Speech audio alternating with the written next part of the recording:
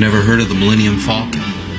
It's the ship that made the Kessel run in less than 12 parsecs.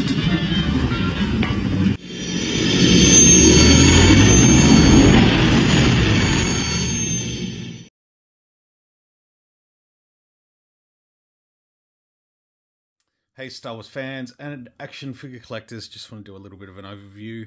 I want to dedicate this video to Mr. James L. Jones, who passed away on the day of recording this. 93 years old. He will forever be, you know, a core part of the Star Wars family, and very much, you know, a voice of a generation, multiple generations, and yeah, will continue to be for many, many years to come.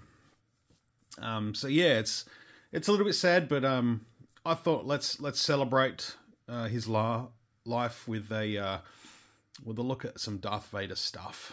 And yeah, this is a video I've been putting off for a couple of weeks. So yeah, that sort of motivated me to you know, to sit down and talk about Darth Vader and what I've actually done with this action figure set.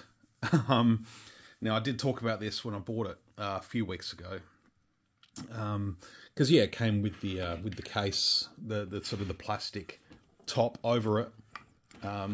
So I thought I'd just explain what I did to sort of complete Vader's meditation chamber.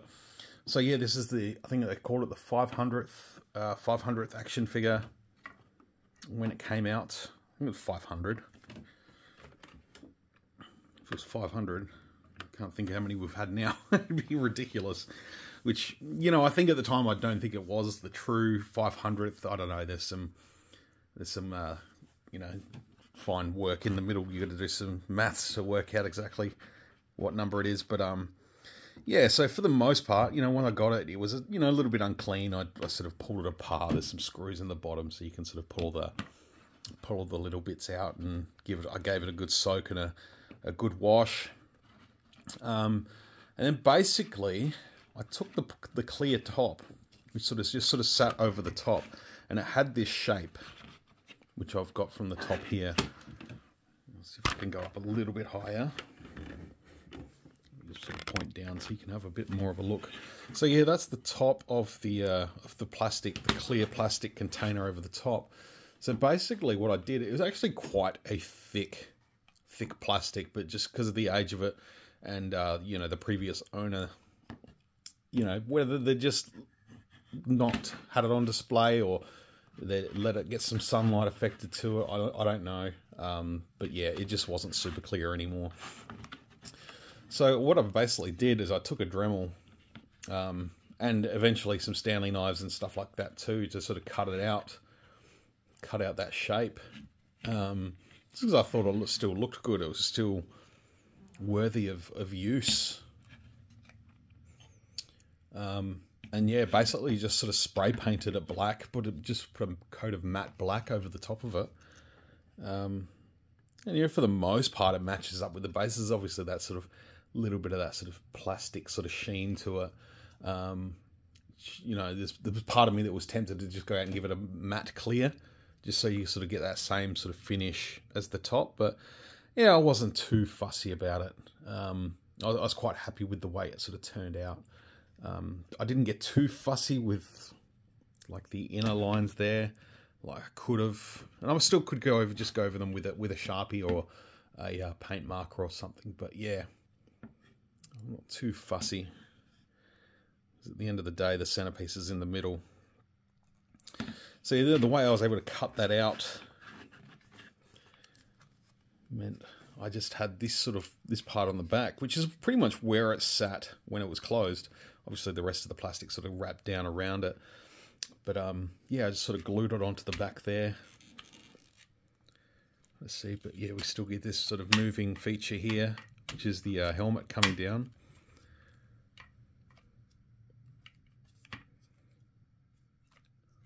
So initially I thought I might try and get it to move up and down with it, but no, it's fine staying up like that, and then having the mechanism inside being able to sort of come down over Vader's helmet head there. So yeah, you can sort of lock it up the top there. You can have him sort of mid meditation. It's actually not a bad figure. He's got the swivel elbows. The sculpt on the helmet there is actually pretty damn decent. And the fact that his hands are sort of posed like that, so he can just sort of sit with his hands on his knees. He did come with his cape as well, but it did occur to me that when you watch that scene, he has actually taken his cape off before he goes and sits in the John in Vader's meditation chamber. So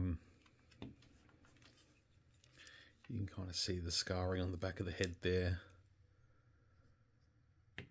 And if you're so inclined, you can get one of the more modern Vaders, like the Death Star 2 Vader from the Vintage Collection. You could take off the full helmet and face mask and have him in there doing his thing, his meditation. But yeah, having that sort of feature, being able to come down and drop the helmet on, is pretty cool. This is it's a piece from The Empire Strikes Back that I don't think they've recreated this at all in any way for Hasbro anyway, or at least 3 3/4 figures.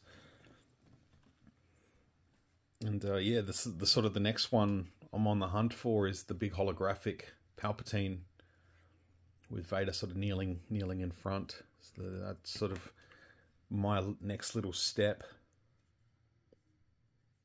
for my collection for The Empire Strikes Back.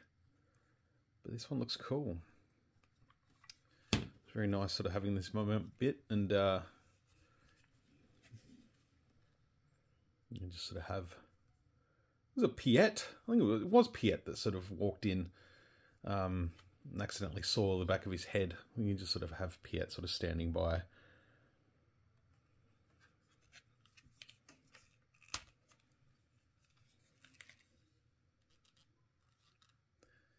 But yeah, it's a nice sort of companion piece as well from the Revenge of the Sith, rebuild Vader, or building Vader, not really rebuilding, with the operation table. It's sort of another moment of Vader's life, whereas, I don't know, there's a lot going in internally with Darth Vader. But yeah, this thing is cool. I like having this, being able to display this somewhere on my Empire Strikes Back shelf. It's probably the one that's I don't have super great deal of room for, but I'm going to have to do a bit of reshuffling in order to make some space. But that's cool. It's cool. It's all part of the fun. All part of the fun, folks.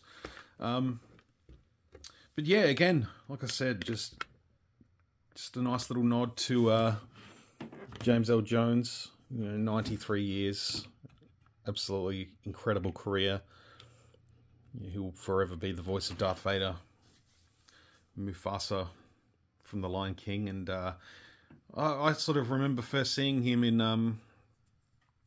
the Sandlot Kids, or the Sandlot, depending on what country you're from. Some countries it's called Sandlot Kids, some it's just the Sandlot. So yeah, he played the blind neighbor, so that was pretty cool. I remember hearing his voice and just thinking, that's, as a kid, just thinking, that's Darth Vader, You'd hear it in his voice.